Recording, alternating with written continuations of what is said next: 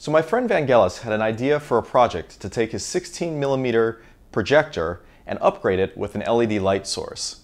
This would have many advantages, including a truer white picture color and a lack of distortion as the shutter moves, because we're going to remove the shutter and use a microcontroller to digitally control our light source. We had a couple of difficulties with this, including driving an LED as fast as we were wanting to at multiple times per frame. Most LEDs are designed to be illuminating all the time at a very consistent light level, and we want to do the opposite of that. We want it to flash as brightly as possible for one moment and then be completely off the next, and then repeat over and over again. So for this, we had to design several custom power circuits and resistor chains. So with that, let's hop into the video and see.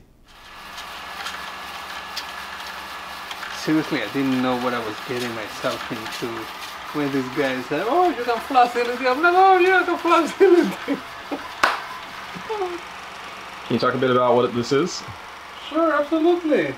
So this is a long drain that I had to make a projector run on a 110 volts LED and try to replace the bulb, and that worked like a charm. And then I guess suggested, like, oh, if it's an LED, then try to flash it. So I tried to flash it with 110 direct. I think that was totally inconsistent, and I went for a DC one, but I didn't know what I was getting myself into. So I removed the mechanical solder and started experimenting with flashing the LED. And I tried with a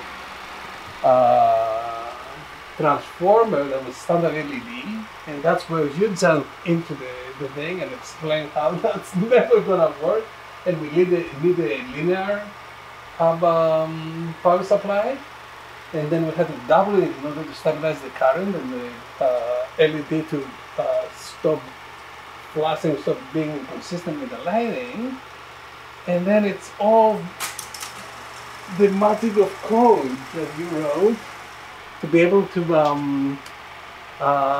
flash at the right rates, so to minimize the flickering close to zero, and then you produce this amazing image where grays are grays, whites are whites, and it's the most stable picture I've ever seen in a 16mm projector.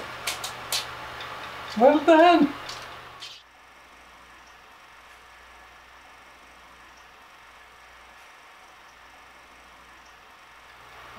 That's amazing. This project was a lot of fun, taking the digital aspects and slowing down time to work at timescales that I'm not very used to dealing with.